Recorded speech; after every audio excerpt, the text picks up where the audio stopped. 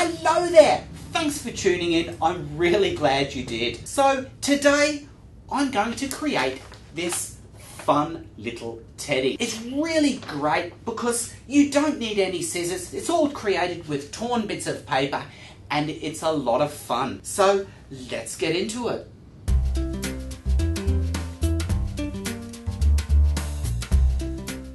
Once you've finished watching this fun lesson, then come over to Mont Marte TV if you're not already there, because we have lots more fun lessons. You can find Mont Marte TV at our webpage at www.montmarte.net. Once you're there, you might like to join our Facebook or have a look at our Instagram or Twitter. We also have our Creative Connection there, and if you subscribe to that, we'll send you a fun project each week.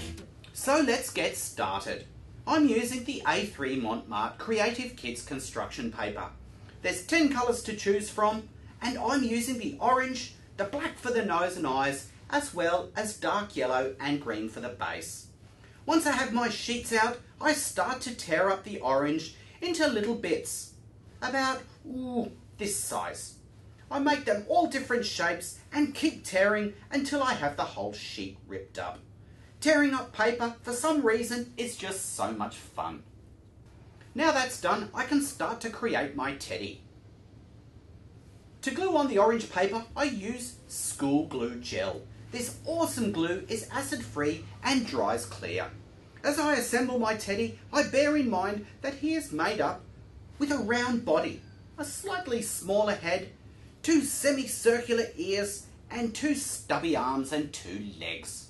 I then tear up some yellow into the same sized bits, and then start to add it to the bear. I create his muzzle area first. I then add some paper to the inside of the ears to suggest lighter fur. I then add some yellow onto the belly. Try to make this shape as round as you can. Next, I create those pads onto the arms and feet. Teddy now has his general shape, and we can add detail. I add this with torn bits of the black. A nice round bit for the nose, some little bits for the eyes, and a smiley torn bit for the mouth. Yeah. Well, I hope you had as much fun as I did creating my teddy bear. And if you're not already a member, don't forget to join the Creative Connection. And I hope you're enjoying being creative over your holidays, and stay tuned because we've got some fantastic lessons coming up for you. And above all, remember to always keep on creating. See you later.